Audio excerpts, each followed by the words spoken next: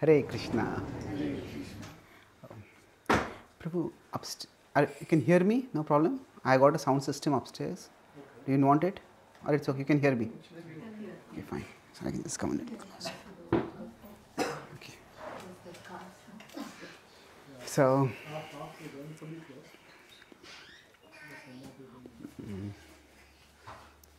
thank you for coming today evening. I'm sorry there's a little bit of back and forth about the exact timings.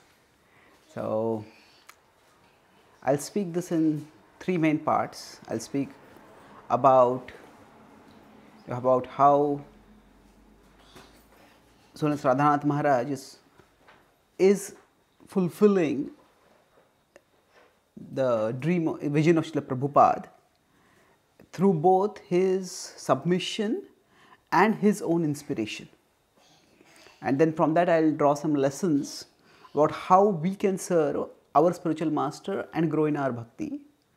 And lastly, I'll talk about some thoughts on Guru Tattva as it unfolds in our life. So, how many of you have been to, So, some disciples were wondering if we could record the class. I don't know if it's... Yeah, okay, sure.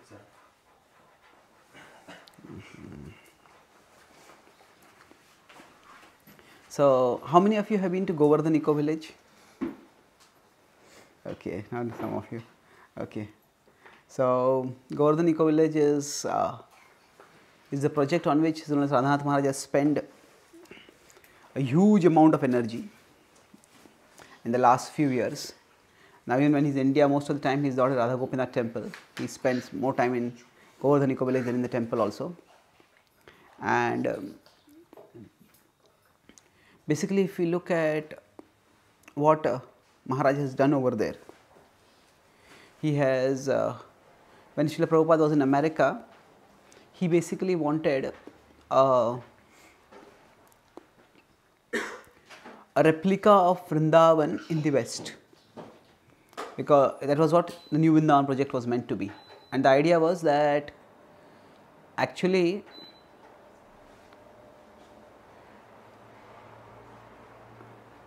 we can get my laptop back, the sound system is there, we could use that, it'd be easier. So, the idea was that people from the West may not come all the way to India to Vrindavan, and yet there is a whole experiential aspect to bhakti which cannot be overlooked. It is not just about, there is some experience of bhakti we get in Kirtan, in Darshan, but coming to a place just centered on Krishna, that has its own charm. Of course, Prabhupada wanted devotees to come to Vrindavan and Mayapur, but he knew new people may not come. Not even all devotees would be able to come.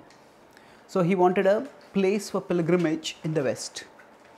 And that's what he wanted New Vrindavan to be. But for various reasons, it didn't work out. So, then in some ways that same purpose, Maharaj is serving by the Govardhan Eco Village. So, if you ever go to India, it's eminently worth it to go and see. There is the replica of all the 7 temples that have been there, that are there in Vrindavan, and now most famously, yes, now there's the Radha Madan Mohan temple, which is actually the same dimensions as the original Radha Madan Mohan temple. And the pujari who had Maharaj, when the temple was inaugurated, Radhanath Maharaj invited the pujari from the Radha Madan Mohan temple, the priest over there, as well as the Radha Madan Mohan deities are in Karoli. And there in Karoli, that pujari was also invited. So, those priests said that Radhanath Maharaj has, after 500 years, reunited Madan Mohan with his temple. So, now if you even see the picture, it's magnificent. It towers above the whole landscape. There are small replicas of the other temples, but there's a magnificent replica of the Madan Mohan temple, full size. And thousands and thousands of even Western devotees have come over the years there to experience India. And many of them, their first trip to India. So one idea is that actually we want a replica. That was Prabhupada's vision, that we need to have a replica of Vrindavan. So it couldn't be in America, it was in India. So now Maharaja did some things for Western people also. So when I was in Vrindavan, when I had been in Govardhani College, I asked Maharaj this question. Maharaj, what was your inspiration or vision behind starting this? So that morning, I had given the Bhagavatam class, and somehow Maharaj came and sat in the class. So I became quite nervous. Earlier, Maharaj hears many Bhagavatam classes in Radha Gopinath temple, but he hears from his room. He didn't come and sit in here, but he heard the class. And then after that, that afternoon I was speaking with Maharaj, telling about my Western outreach, and he was asking various things, how things are going. So then I asked him about this, about the vision for the Govardhani College. So he said that every phase in history has its own stress or its own flow, and we need to tap its flow. So when Prabhupada went to America, there were the hippies. The flow was counterculture.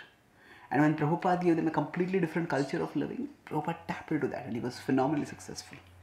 When Prabhupada came back to India, at that time, actually we were not that successful in terms of recruiting people to become full-time devotees.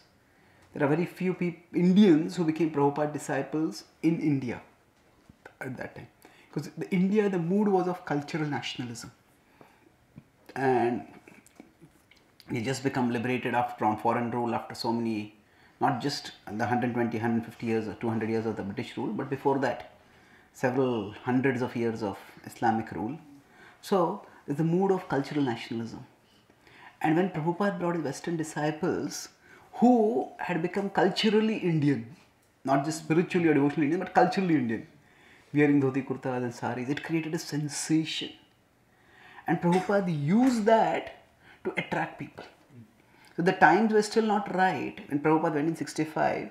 Before 65, he had been trying a lot to preach, but he was not very successful. When he came back in the 70s, he was successful, but in a way different from what he was in America.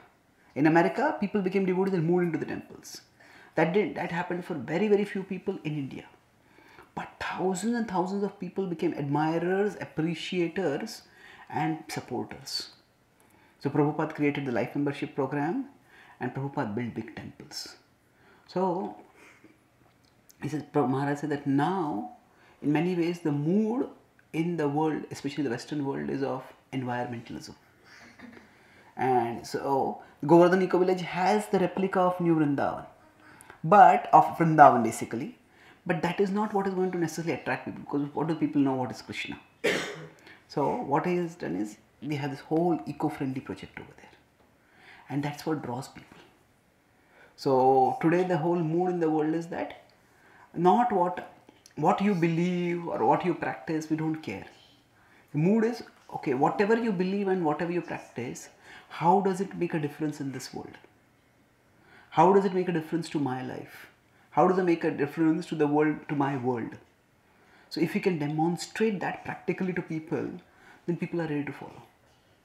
So there is an otherworldly aspect to spirituality, and there is this worldly aspect. So people in general are not concerned that much with the otherworldly aspect. Of course that is important, but we can't expect them to suddenly develop concern for that. They're concerned about this worldly aspect. So if we can show in this world how we can create a better planet, at least help to create a better planet, how we can help deal with issues in this world by the practice of bhakti, then that will attract people. So, why I said Maharaj heard my Bhagavatam class that day, that Maharaj said that, so I observed this, and he said that, Chaitanya Charan, I am not a very organized person. I am spontaneous. And he said, of course, I had spoken in my class, okay. I think it's discharged, let it be. Attach it to the laptop. It won't work like that. It doesn't have multitasking capacity. If it's charging, it's not speaking. praise you for us. No idea. That's okay, you can hear me, na? Yes. Yes. No need. So, You need some battery for it? so then in my class I had spoken in the morning about how we have impulses and we have instincts. Now, impulses are usually anti-intelligent. Just to eat too much, to sleep too much, to surf too much, whatever. We have impulses.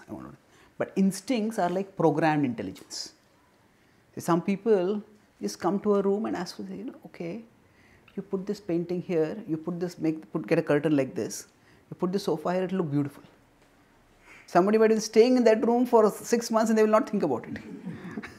So that's instinct. They just know how to do it.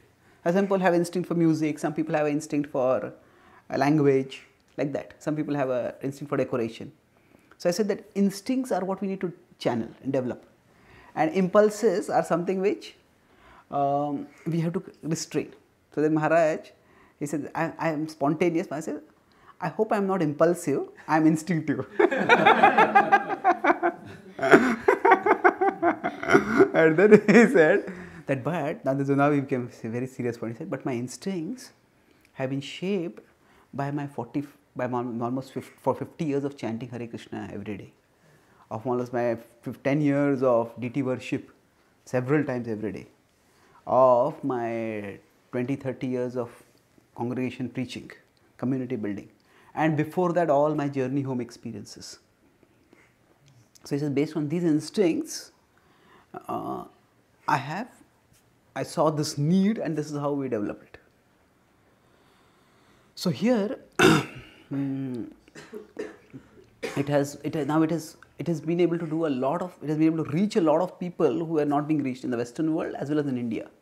India also, many corporates come over there for a retreat and then they have their own corporate training and then they have some spiritual training also. So a lot of people whom we had not reached earlier are being reached over there. And of course we have the farming going on, we have the community development going on, lots of things are happening.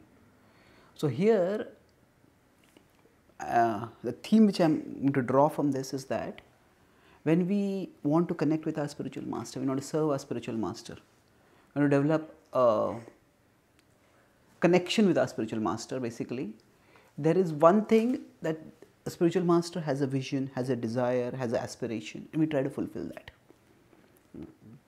And that's what Maharaj wanted to do when he did the Govardhaniko village. But it's not only that, because we all have been given our intelligence and we have our own individuality and we have to use it in the service of Krishna. So when Maharaj initially when they wanted to make the New Vrindavan, they wanted to make it completely free from electricity or anything of modern technology. And they tried it for a long time and it didn't work much. So when they made Govardhani College, Maharaj said, we want this to be natural and comfortable. Not natural and austere, natural and comfortable. The idea is that this is where if people want to come, we don't want to make people's coming to Krishna more difficult than what it needs to be. There's anyway difficulties there, but you don't want it to be more difficult than what it needs to be. And for that purpose, you could say the vision for that is from Srila Prabhupada. But along with that, it is also from his own experience, from his own inspiration. So Maharaj said that when he came to, of course there are multiple reasons for this, but he said when he came to Vrindavan, the first thing he saw was the Madan Mohan temple. So Madan Mohan that captured his heart. And Madan Mohan is Jayatam Surata Pangor Mamandamater Gati Mat Sarva Supadam Boja Radha Madan Mohano. So the Sambandha deity. So we want people to be attracted to Krishna. So Madan Mohan is the deity. That's why among all the temples, Madan Mohan is a special large temple over there. And when we are trying to serve our spiritual master or in general grow in bhakti, there is the aspect of submission and there is the aspect of finding our own inspiration and serving.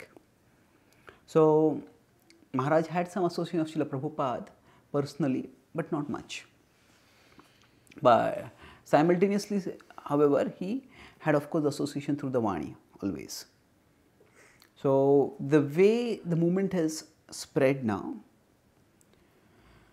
I was with one devotee in the Muruvilamba farm, and he is from another part of the world. He's from Europe, and then he was in UK. Then he went. He's from UK. He went to Ireland. He came back to Scotland. He was traveling to various places. So once he asked Maharaj, Maharaj, should I go here or should I be here? Maharaj said that whatever you. Maharaj said 3 things to him. He said, be Krishna conscious, be happy, and cooperate with the local authorities. So I was thinking about these, that this is a principle that we can apply in our lives. That be Krishna conscious. Wherever we are, ultimately, we are connecting with the spiritual master and Srila Prabhupada to be Krishna conscious. So our particular services, our jobs, our family obligations may take us to various places. Some places we may have a lot of association. Some places we may have less association. But it is for us to be Krishna conscious. And Krishna consciousness is not meant to be simply an austerity. We want to be happy in Krishna consciousness.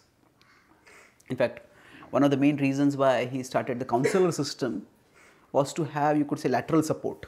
There is the vertical support from the spiritual master, but along with that there is a lateral support also. Now that can come in various forms to the devotee care system or whatever, in different parts. But the idea is that one of the main purposes of the counselor system was that devotees should feel inspired to keep practicing bhakti throughout their life. They feel connected, they feel supported. And so we all have to find out what are the things that we can happily do in Krishna consciousness. Sometimes we may have to do some austerities also. But sometimes we also have to, but we also need to overall look at what can we do steadily and happily in Krishna consciousness. So once I was at a program and we're talking about while practicing bhakti, there are many things we have to tolerate. So I asked, what all do we have to tolerate? So one devotee raised hand enthusiastically. He says, yes, he says, we have to tolerate devotees.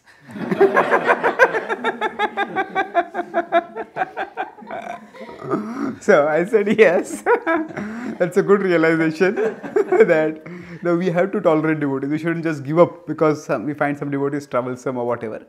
But if as we mature further, as we advance further, we will also realize that devotees are tolerating us. That it works the other way also.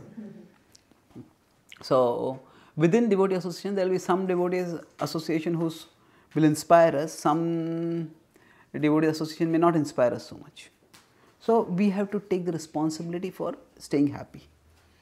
See, this be Krishna conscious and be happy. This is actually a rephrasing of Srila Prabhupada's instruction, chant Hare Krishna and be happy. Now, the interesting analysis of chant Hare Krishna and be happy. Is this one instruction or 2 instructions?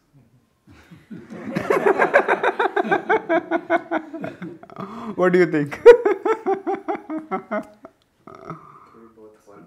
which will become 1. 2 will become 1.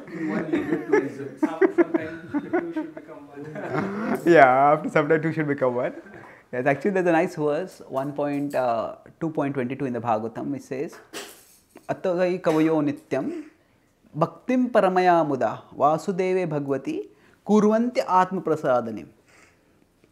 So therefore the great sages, with great joy, Attavai kavayo nityam bhaktim paramaya muda, with great joy they practice bhakti. Kurvanti atma prasadanim. They practice with atma prasadanim means that which gives great joy to the soul. So they practice with great joy the process that gives great joy to the soul. So what does this mean? One example to understand this could be that, say, if somebody has been sick for a long time and finally they have found a medicine that works. But because their sickness has been chronic for a long time, the cure is also going to take some time. So although they are not happy in the sense of that they are cured, but they are happy because they have found a cure. So, and they can be happy that I am on the path to recovery. So there is a happiness to be cured, and there is also happiness to be on the path to be cured. Okay. So therefore, if we consider it this way, that Krishna consciousness is something which will cure us. So Sukham kartum avyayam. It will make us, as we connect with Krishna, it will give us eternal happiness eventually. But till then, because we are the part of the material world, sometimes ups and downs will be there. So we need to be happy. That means chant Hare Krishna and be happy. You can see them as two parallel instructions, which will eventually become causal. That chanting Hare Krishna will itself lead to happiness. But right now we can see it as parallel. So similarly, be Krishna conscious and be happy. And being happy is not in a narcissistic sense that I'll do whatever I want to be happy, I don't care for others. But within the purview of devotional activities, we try to be happy. And one way, one very valuable way to be happy is by being grateful. Generally, if we look at dissatisfaction, in every situation in our life, there are some things which we have and some things that we don't have. So, yesterday I worked on a Gita Daily article. I write these articles on the Gita every day. So, to be happy is possible, but to be happier than others is impossible. Why is it impossible? We'll always find somebody who's more happy. Like, we'll never be satisfied with what we have. Yeah, two reasons. That's true. One is that we imagine others to be happier than they are. And secondly, we equate happiness with certain things. And there will always be people who have those things more than us. So, to be happy is possible, but to be happier than others is impossible. So, now to be happy means in whatever situation we are in, we look at the things that we have, not at look at the things that we don't have. Look at the things that are right in our life, look at the things, not at the things that are not right in our life. So, even in Krishna consciousness this applies. In Krishna consciousness also, we might feel that I need certain kind of association, certain kind of facilities, certain kind of devotees, certain kind of services, and if I get that, I will be happy. But if I don't get that, so I am unhappy. But even in Krishna consciousness, if you understand that now we are in Krishna's inner circle, ultimately Krishna cares for everyone. But ye thamam prapadyante, that means as all people surrender unto me, I reward accordingly. What that means is that Krishna, that the circles are like concentric, and those who are more surrendered, they are in more and more inner circle of Krishna. Everybody is in Krishna's circle, but everybody is in circles of different radii. So, when we are practicing Krishna consciousness, when we are committed to the practice of Krishna consciousness, that means we have come into a significant inner circle. And when you come in that circle, that means what we need for Krishna consciousness, Krishna knows it better than us. So, not just in our material life, but even for our Krishna consciousness, what we need, Krishna will provide us. So, one thing that may make us dissatisfied in our Krishna consciousness is that we don't get association of our spiritual master. Now, of course, as a devotee, as a disciple or aspiring disciple, we naturally aspire for the association. But at the same time, we also understand that it is Krishna with whom we are connecting, and Krishna knows our need, and Krishna will fulfill that need in some way or the other for us. So that means that, of course, there is an aspect that we always want more association of the spiritual master, more association of like-minded devotees. So Prabhupada summarizes this dynamic very nicely. A devotee desires the darshan of Krishna, but doesn't demand the darshan of Krishna. So we desire, but we don't demand. So we desire naturally we all will desire more association of the spiritual master, more association, more personal time or whatever, but we don't demand it. We understand that whatever I need for my spiritual growth, Krishna will provide me that. Of course, we seek for it according to our capacity, but we don't demand it on particular terms. And that not demanding it on particular terms brings me to the third point. What are the first 2 points? Being grateful. No. With respect to overall what Maharaj said, be Happy. be, and third, cooperate with the local authorities. So now this is a important point to understand, that We are a part of a big movement, a big community, which is now all over global. So each place will have its own leadership with its own vision of how to share Krishna Bhakti. And once Maharaj has asked, sometimes with some people our wavelength doesn't match. So what do we do? So Maharaj said, humility means to change your wavelength so that it matches. Now we may not be able to do it entirely. The principle here is that as much as possible, if we can work cooperatively with the local authorities, then that indicates our service attitude not just towards Maharaj, but also to Srila Prabhupada, because everybody is trying to serve Srila Prabhupada. And if somebody wants to, has some particular inspiration to do something in a particular way, then that's also fine. But we can do it in a way that doesn't come off as defiance to the local authority. See, once two devotees had a very serious conflict, and I was there in Maharaj's room at that time, and they were talking. So Maharaj said that some people can get along with some people can't get along with some people. So whatever happens, he says, don't spoil your relationship with devotees. If you can't get along with someone, keep a distance, but don't spoil your relationship. Don't commit offenses. So we all, if you can find a service which we can do, which can help us do all these three things, be Krishna conscious, be happy, and satisfy the local authorities, then we are immensely blessed. And if you can find that, there's nothing like it. And we will find it gradually. It's not necessary that a service with something, suddenly one day we wake up and it's like a flash of lightning and we see the service. We keep doing whatever services we get the opportunity to do. And while doing that, we also observe what are the services that we feel happy doing, what are the services we are able to do well. And gradually we can gravitate toward that service. So for us, this point of, now I was thinking of this desire but not demand. So Maharaj never demanded Radhanath, his spiritual master's association. But he took that instruction, took his own inspiration, and has continued serving Srila Prabhupada and the broad movement across the world. So same spirit we can have. Yes, we want to serve our spiritual master, but if we do these things, be Krishna conscious, be happy, and cooperate with the local authorities, then we can flourish in our Krishna consciousness. And the last point I'll talk about is the Guru Tattva briefly. This is a very complicated subject, but I'll make two or three main points. See, traditionally, broadly, there were two kinds of gurus. One were the sannyasi gurus and the other were the grahastha gurus. The sannyasi gurus were those who would just be basically traveling monks, and they would visit a particular place, they would do some kirtan, they would do some katha, and people would feel very inspired by them, and after that they would depart, and maybe they would never come back to that place also. Now at least when we have sannyasis gurus, we know their schedule, we can plan our schedule, and then we can say where we can go and get association.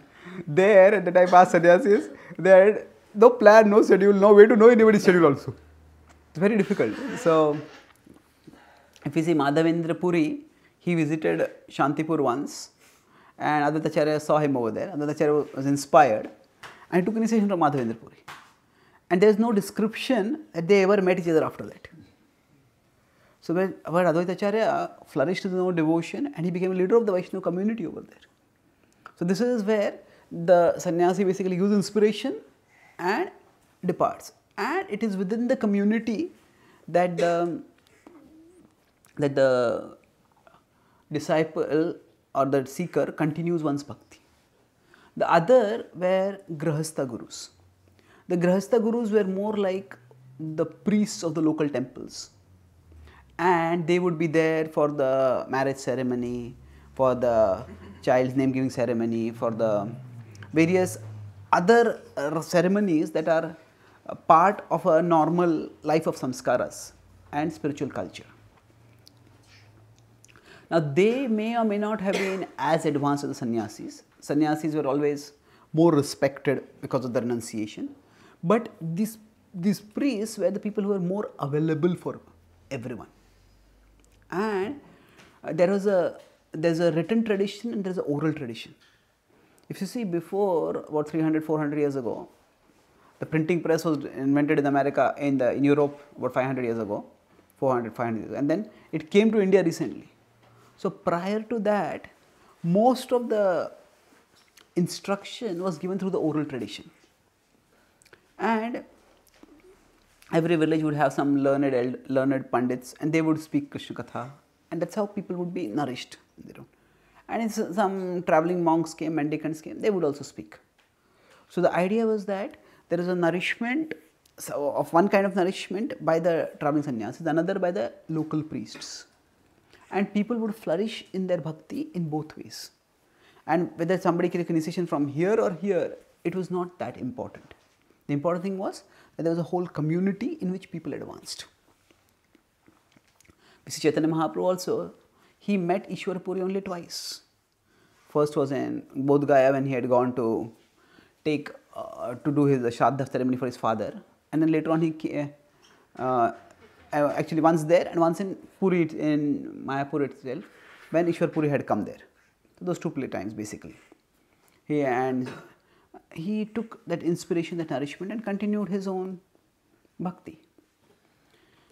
Now when Srila Prabhupada started ISKCON, it was a very unusual, historically unprecedented situation, you could say. Because Prabhupada was a traveling sannyasi, but there were no local priests and there was no local community. In fact, Prabhupada installed Jagannath because Jagannath accidentally manifested. Shyam Sundar and Prabhu and Malati Mataji, they found Jagannath at a, what do you call it? Antique shop or a gift shop, whatever. Not an antique shop, but like a shop of second-hand items, something like that. So basically they found it, and Prabhupada was so pleased. Prabhupada offered obeisance. He said, let's install. Now after that, Jagannath is installed in one place, another place. By that time, actually, Prabhupada had not yet published Chaitanya Charitamrita. And if you see in Bhagavad-Gītā, there is no mention of Jagannath. So many devotees, there is one devotee who wrote a letter to Prabhupada. Prabhupada, we are worshipping the deities as per the rules that you told us. But can you please tell us who are these deities?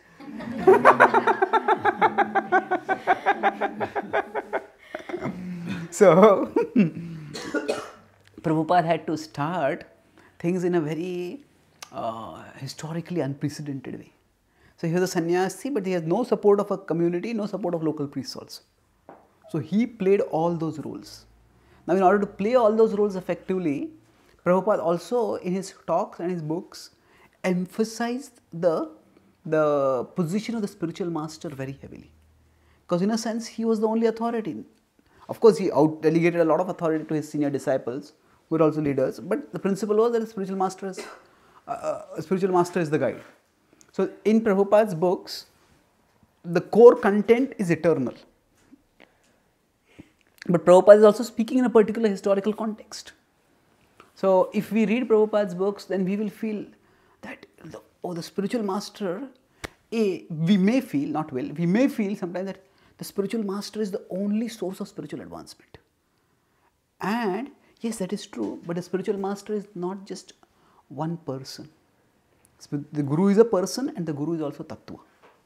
The tattva means that spiritual master, the Guru is ultimately the principle that connects us with Krishna. The Guru is a manifestation of Balaramji. And therefore, Prabhupada wrote a Vyaspuja offering to his spiritual master. And then he said there is one Guru who manifests as many. So Prabhupada also told that there is Diksha Guru and there are Shiksha Gurus. And among Shiksha Gurus there can be many, and the Shiksha Gurus can also inspire us in multifarious ways. So at a practical level, even during Prabhupada's times, after the 1970s, those devotees who came before the 70s, they had a lot of association of Srila Prabhupada before. But after the 1970s, the movement had become too big, and Prabhupada wanted to focus on his writing, although he never could in an undistracted way. But basically because of that, he didn't have much time to associate with each of his disciples. So that time also it was primarily through the Shiksha Gurus that most devotees got their Shiksha, got their inspiration, and they moved on. So today also we are now gradually moving towards, from the extraordinary circumstances in which Prabhupada started the movement, we are slowly moving toward what was the tradition. As I said, what was the tradition? That there is a local community, there are local priests, and there are devotees who are part of the local community. So we don't see in Chaitanya Mahaprabhu's times, there might be a few renunciates, but most of the people there are the Grahastha community. But they are all well knit together in the practice of bhakti. So that's something similar to what the situation we are currently in. And here, if you understand that there is one Guru Tattva, and that Guru Tattva manifests in various ways. And we can, that Krishna manifesting through the various Gurus, Shiksha and Diksha Gurus, can draw us towards Him, can connect us towards Him. So here, what is the importance of Diksha Guru then if Krishna can manifest in different ways? I'll conclude with this example, then we can have some questions. That suppose we enter into a university. Now,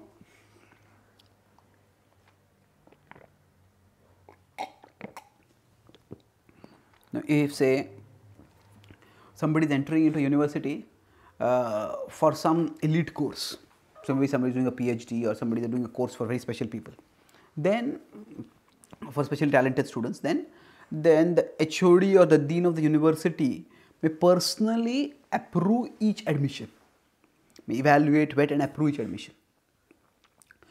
After that, when the student is actually going to say do the PhD, with the approving authority, the Dean or the HOD may not be the person who is constantly working with that student. The student may have their own PhD guide, and most of what the student learns will be from the PhD guide. Now, of course, the PhD guide and the HOD both are working together only. They are working in the same department, but the student will learn primarily from the PhD guide, and that's how the student will grow. So similarly for us, when we enter into the Bhakti University, at that time when entering into the Bhakti University, we are actually a part of a whole tradition of learning. And in that tradition of learning, we are moving toward Krishna.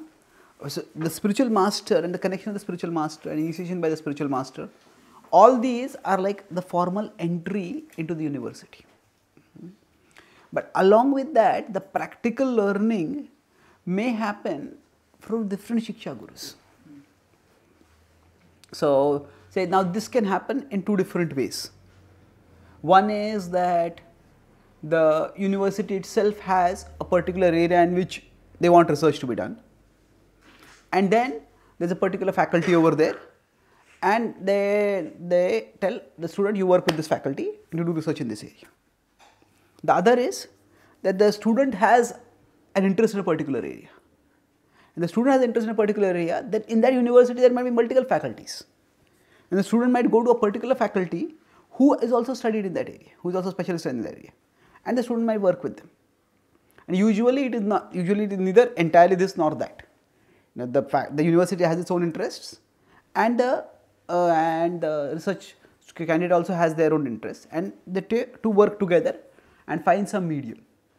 So similarly for us, our spiritual master is the Diksha Guru. The spiritual master is the person who formalizes our entrance into the university. Now, of course, it's an open learning environment, so we can continue learning even if there is no formal entry into the institution. Even if we accepted the spiritual master in our heart, we are connected, and we can continue learning. But the stress here is that the learning process will happen through the particular PhD guide with whom we are learning. So similarly, it will be through a particular Shiksha Gurus with whom we are working. So we don't want to undermine the Diksha Guru, but we don't want to undermine the Shiksha Gurus also. Because ultimately, the point is not just to have the association of the spiritual master. The point is not just to spend time with the spiritual master. The point is to grow in knowledge and devotion for Krishna. Just like in a university, the point is not to spend time with the HOD. The point is not to take a selfie with the HOD and show the whole world. The point is actually to study and do research and graduate. Similarly, our point is to be Krishna conscious. And so that can happen through various Shiksha Gurus also. And for that purpose, this whole idea of creating a community of devotees who can support of creating Shiksha Gurus. That is what Maharaj has stressed in his training. Traditionally, when ISKCON started, in the West, the main service was book distribution. In India, the main service was life membership. Of course, they are distributing books also, but it's mainly life membership. So then, and of course, later on, Prabhupada wanted to build temples, so it was fundraising. But when Maharaj got the charge of the Radha Gopinath community in the late 1980s, so he said, or in the 1990s also, he said that the brahmacharis here, they will not do any fundraising, and they will not be involved too much in the temple management. They will not, for some years they decided not even book distribution. So then many of the Grahastha leaders, they thought, what are they going to do then? So Maharaj said, no. They will study Shastra and then they will teach Shastra. So people were quite skeptical at that time, but Maharaj personally would take classes every day, sometimes 2-3 times a day. Give Bhagavatam class, he would personally take Chaitanya Charan class. That time in India, Maharaj would practically every evening have a program. And many times the same devotees would come to the various programs. So one devotee I was there with recently, he told me he had gone for a program. So after that program, all the devotees would come to meet Maharaj, and all the Grahasthas, Maharaj would hug them personally. So there was a couple who came for the first time. So then they saw that everybody is standing in a queue. So there the Prabhu went and Maharaj hugged him. And the Mataji didn't know she had come for the first time, she also stepped forward. And Maharaj folded his hands, Mataji, I am not so advanced.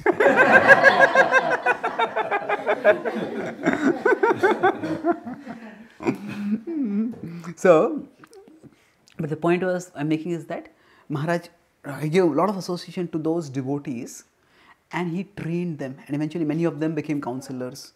And those brahmacharis who trained them, now they have become traveling preachers.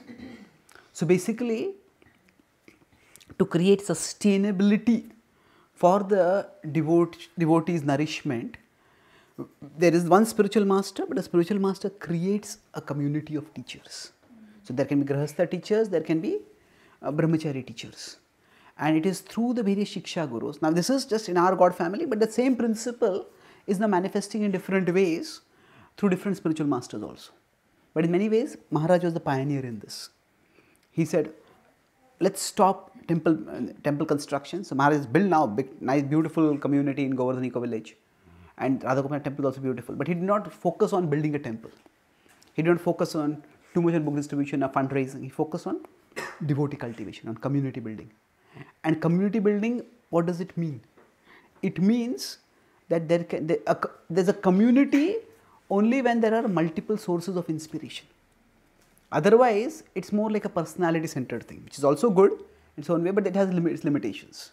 So if you go to the Radha Gopinath temple, you see the Vyasasana itself it's not exactly, it's not a chair, it's like a couch. You know? So the whole, that symbolism itself indicates that it's not as one teacher. So he deliberately, no temple has like that. I have not seen any other temple which has like that. A big Vyasasana, so that Sunday program and other programs, and Maharaj has God brothers coming. So multiple speakers speak together. And we have this in our tradition also, Vandeham Shri Guru, Shri Uttapagadagam, Shri Gurun Vaishnavamsya. So Gurun is the various spiritual master. It's the plural. So we have one Guru, but we have many Gurus also. And Krishna also in the Bhagavad-Gītā in the 4th chapter, when he talks about this, Tadvidhi pranipatena pariprashnena sevaya upadekshanti te jnanam Jnaninas Tattvadarshina. So it's interesting, Krishna uses the plural over there. Jnani is singular, Jnaninas is plural.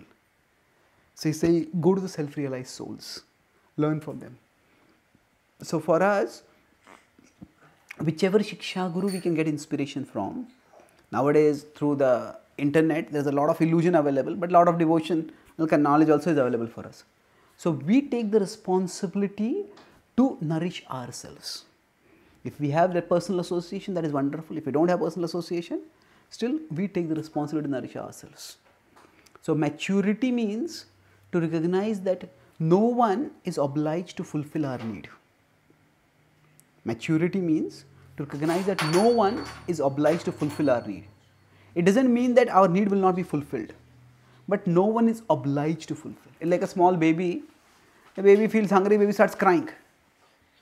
And the mother, the father, the caretaker who are there run and feed the baby. Now if an adult is hungry and starts crying, now he'll say, grow up. Now the adult's hunger is as much a serious need as is the baby's hunger. But for the adult knows that nobody is obliged to fulfill my need. I have to take the responsibility. So similarly for us, to mature in Krishna consciousness means to recognize that no one is obliged to fulfill our need. But we take the responsibility to find out how our need can be fulfilled. We find out how we can be best Krishna conscious, how we can be happy, and how we can cooperate with the local authorities. Local authorities means they are like the Shiksha Gurus we have. We work with them, and thus we can flourish in our bhakti. So that's briefly what I wanted to speak. We'll have a few minutes for questions. I'll quickly summarize what I spoke. So I spoke on the theme of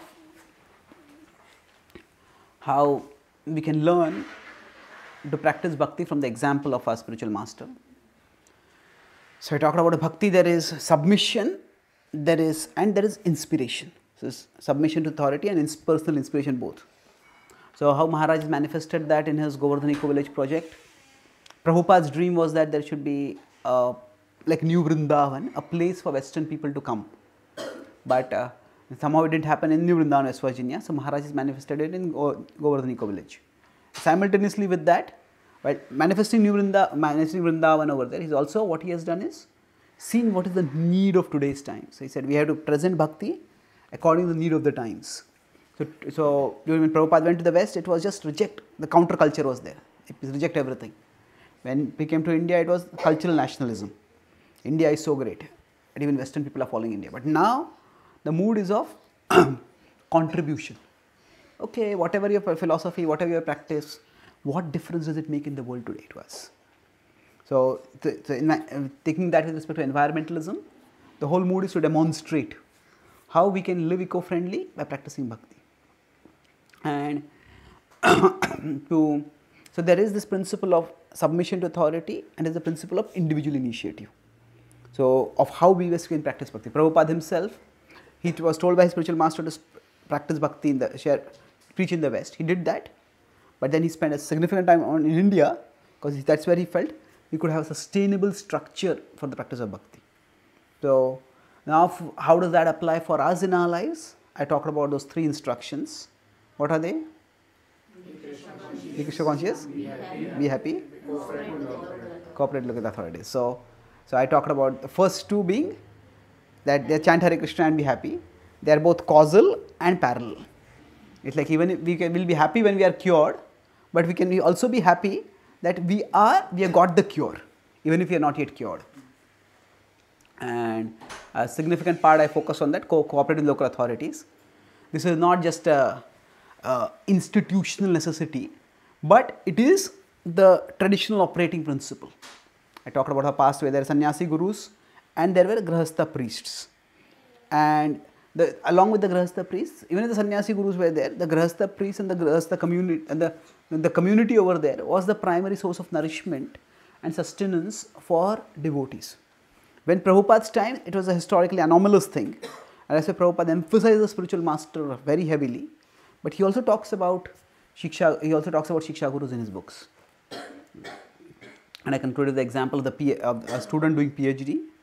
The Diksha Guru is the HOD who gives admission to the university.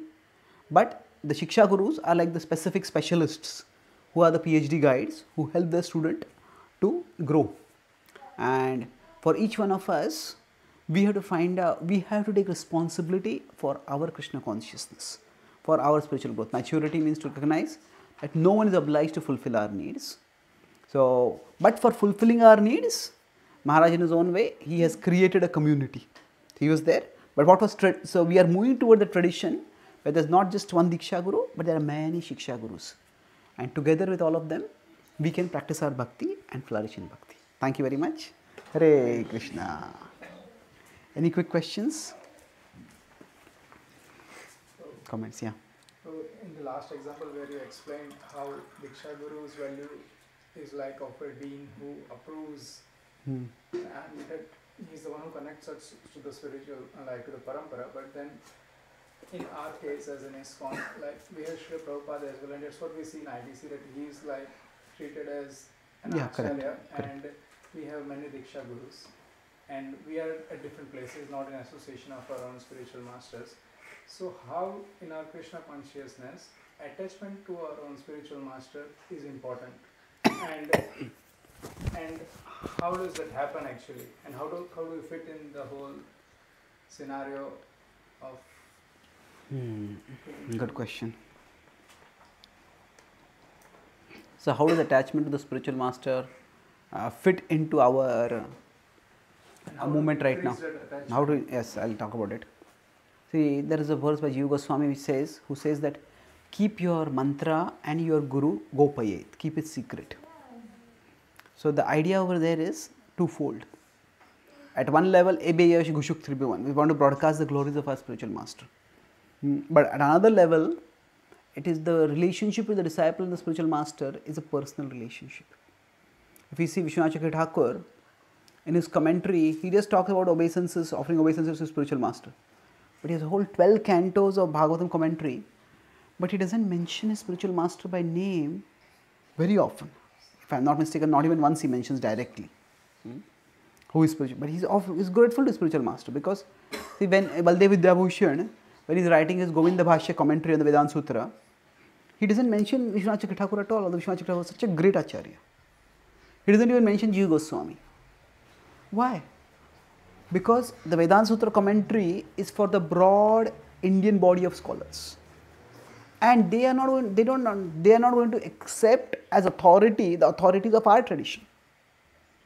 So when he has to substantiate a point, he quotes from the Upanishads, from the Vedas, from the Bhagavad-Gītā, the Shruti and Smriti. So we may have great devotion to our spiritual master particularly, but we have to present ourselves in a way that serves the purpose of furthering our service. That serves the purpose of furthering our service. So we see Baldev Vidyabhushan in the Govinda Bhashya commentary, Gopayet. He doesn't talk about his guru. Even his Gita commentary also is inspired by Vishwanath Chakravarti Thakur, but Vishwanath Chakravarti has a commentary which is more rasik for devotees to relish. Baldev Vidyabhushan has a more tattva gyan centered commentary, philosophical centered. So he doesn't mention Vishwanath Chakravarti Thakur over there. It's not required for that context. So we live in a community now where, as you rightly said, Prabhupada is the central acharya for us. So we don't, for us, our guru is not exactly Gopayat, that in the sense we hide the guru, but there is no need to broadcast, talk about our guru. We talk about Krishna, we talk about Srila Prabhupada, we talk about the process of Krishna Bhakti and connect people with that process of Krishna Bhakti. How specifically they want to get connected further, that's up to them. So in a sense, again, we are following what was in the tradition. See, we don't see Advaita Acharya telling everyone, oh, my guru is so great, all of you take initiation from my guru. Doesn't do that, He has his own guru, he has his inspiration, but he just practices bhakti and shares bhakti with others. As far as our personal attachment to the spiritual master is concerned, generally attachment, if you see in general in the world, how does it develop? See, if it's multiple ways. One is if we just spend some time with someone, that is one way to develop attachment. Another way is that if we hear from them. So when we spend time with them, often the attachment that may develop may be material. But if we hear from them, there's a much deeper attachment that develops. So just by hearing from them, attachment can develop. It can also develop by hearing about them from others. So that's why the spiritual master has written books, especially books about their personal life or personal journey. Spending some time reading that is also helpful. Associating with those who are inspired by the spiritual master, those that also gives us inspiration. So we don't have to worry too much if there is no like a overflowing personal attachment to the spiritual master, because that the whole point is there is emotionality and there is emotion, or sentimentality and sentiment. So once I think Shuttakirti Prabhu, he was traveling with Prabhupada's servant, and he said that, Prabhupada, wherever I go, devotees are welcoming you with ecstatic kirtans and they are crying tears seeing you. And whenever you leave from that place, devotees are crying tears. But I am always with you and I have no tears. And Prabhupada just looked at him and Prabhupada said, but you are serving me. You are serving me. So if tears come, that's wonderful. But the more important thing is not whether tears come or not. The more important is whether there is commitment in service or not. So we could say that there is, we don't want to say somebody who has a lot of emotion, who has a lot of emotional attachment is necessarily showy. They could have deep attachment, but the real test is commitment to service. So if you're just trying to do that, we hear regularly and associate as much as possible, by that the attachment will develop. It's not that we have to somehow imagine and do something artificial to develop that attachment. We try to just commit ourselves to the process of bhakti, the attachment to Guru, attachment to Krishna, attachment to Vaishnavas. All of it, we don't have to take one limb and overemphasize it. We don't have to de-emphasize it also, but we don't have to overemphasize it also. So we do the practice of bhakti, and within that, the attachment to Guru, Krishna and Vaishnavas all will develop. Okay, thank you. Anything else? Yes, Prabhu. During disciples meeting, what do we have to focus on? What is there a process that we follow when we come together as co-brothers and sisters? How often do you have it? We try at least once in 2 months.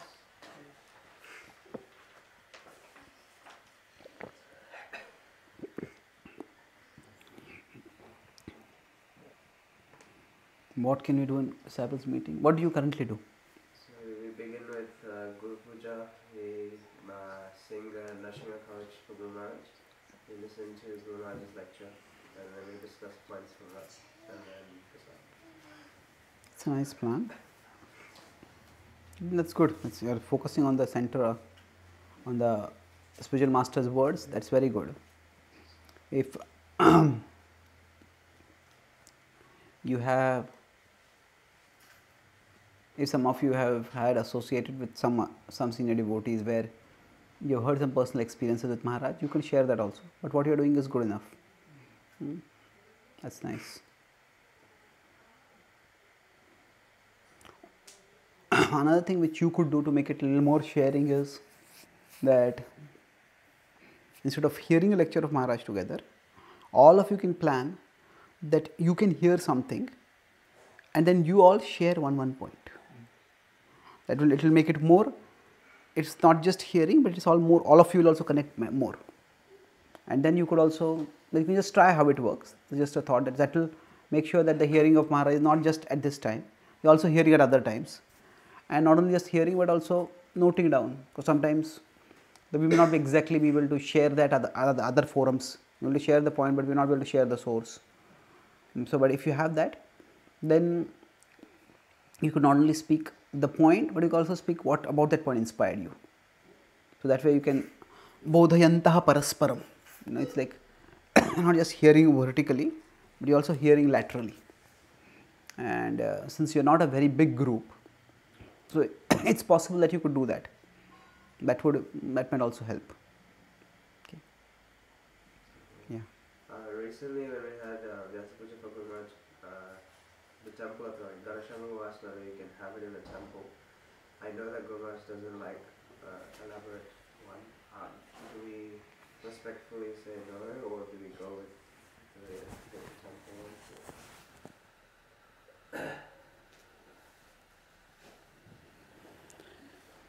one? I think a lot depends on the local temple's tradition. So, the local temple has a tradition of various spiritual masters, Vyasa Puja happening in the temple. Then our spiritual masters also happen, that's not a problem. So, what Maharaj's concern is that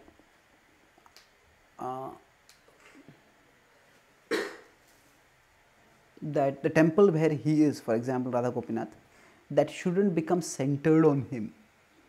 In some ways it is, because it's mostly his disciples, but the temple is centered on, in terms of worship at least, is centered on Krishna and Srila Prabhupada.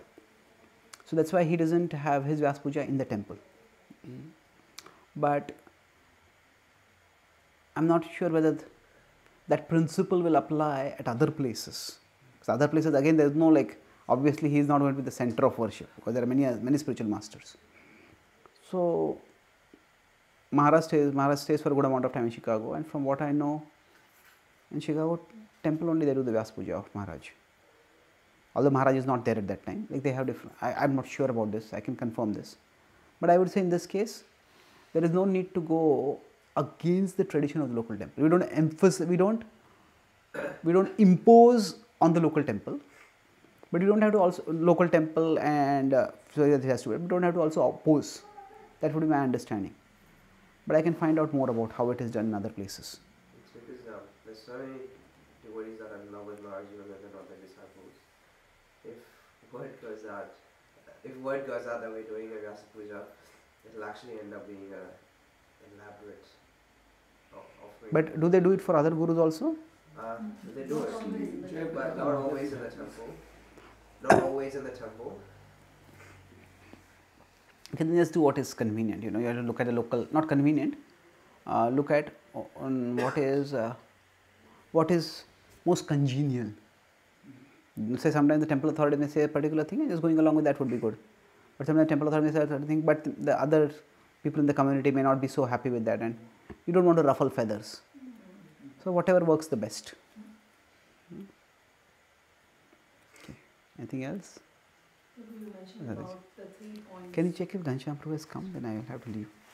Yeah. You mentioned about the 3 points, being Krishna conscious, being happy. The second point about being happy. So this process of course is happy, is blissful. But while one is on this path, begin with, one is faced with challenges. And it may not always be happy, like because there will be ups and downs and all that. So one has to just tolerate and just hope that okay, this is going to lead to the bliss that it is talked about. So along the way there will be challenges, there will be difficulties, there will be down periods. So that is to be expected, right? Yeah. So it's like, see, if you've experienced unhappiness, phases of unhappiness, that's just a part of life in the world. So when we say we have to be happy, it's just the idea that we don't make happiness the main purpose of our life.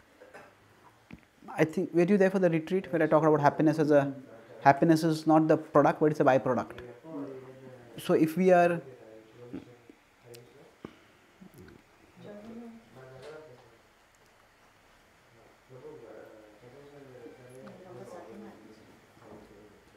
So if we see that happiness is a byproduct, then we try as much as possible for happiness.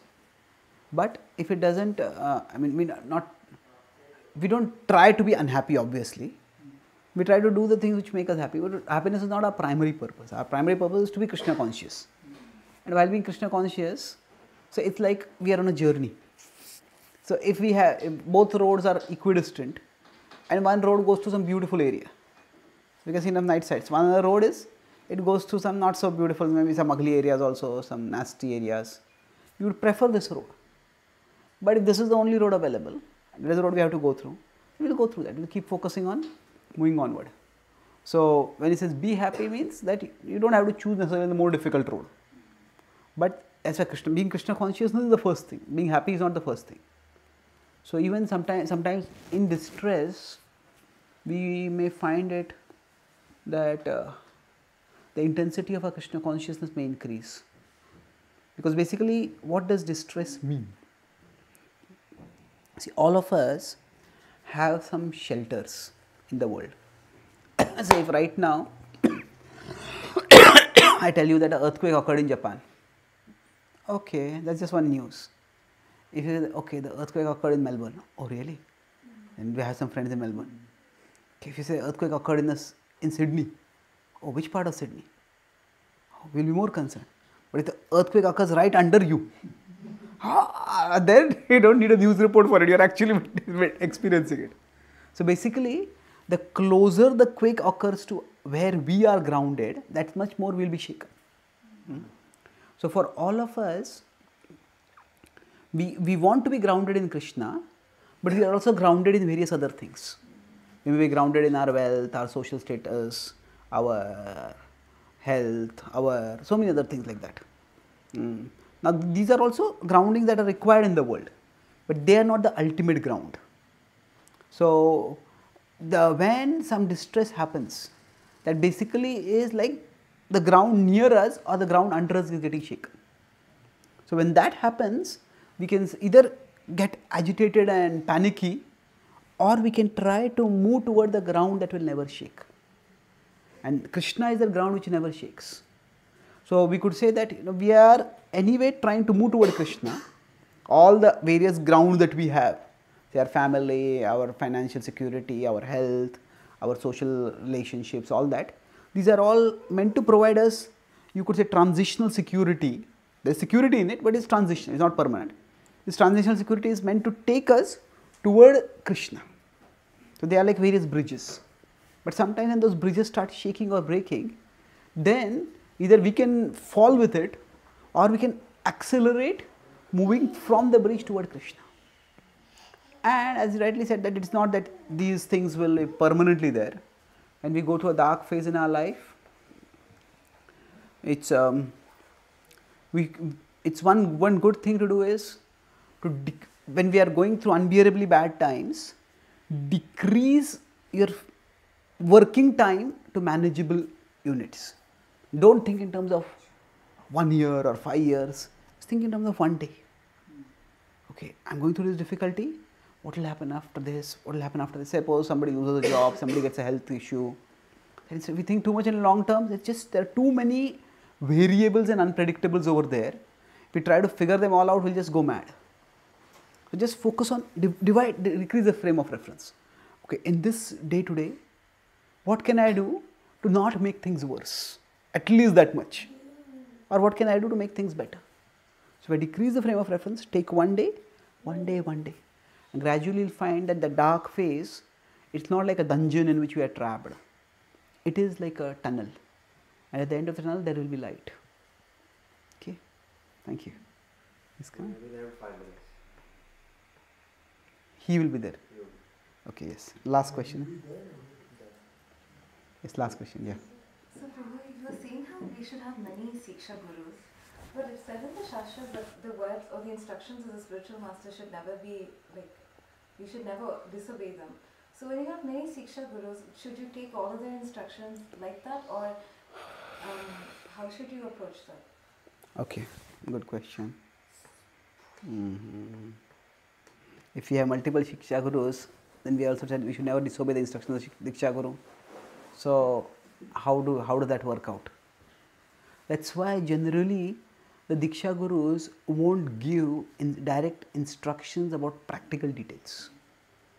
They will give instructions and principles, like say chant Hare Krishna, serve devotees, worship deities, whatever.